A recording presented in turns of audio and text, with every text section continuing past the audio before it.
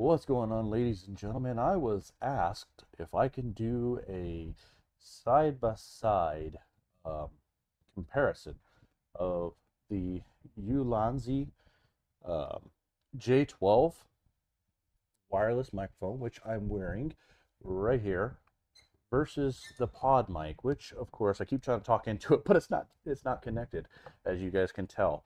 So what you're hearing right now is coming out of this. Um, Again, we're not connected here. I've intentionally disconnected it on purpose, but I am going to go ahead and connect up the pod mic here in just a moment. I'll actually be removing this guy. Um, it does come, as I said yesterday, it comes with two um, transmitters and one receiver. Those are available in USB Type-C or the Lightning connector, depending on which device you're trying to get support from. But guys, this is how it sounds after I washed it. Again, they still work. I'm very, very happy with that. So this is for you. You've asked for it.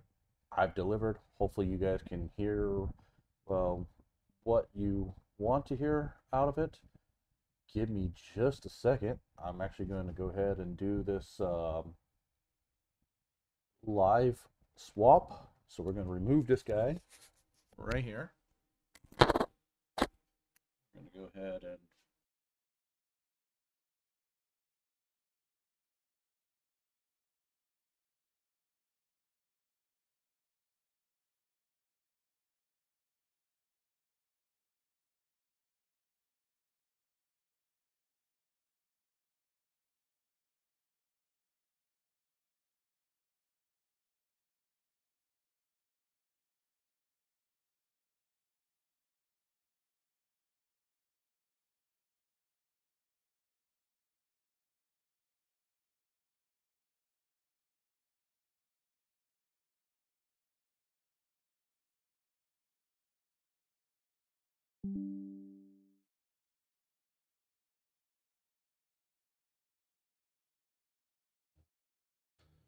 I'm sitting there tapping it, and I'm like, why is it not working? Guys,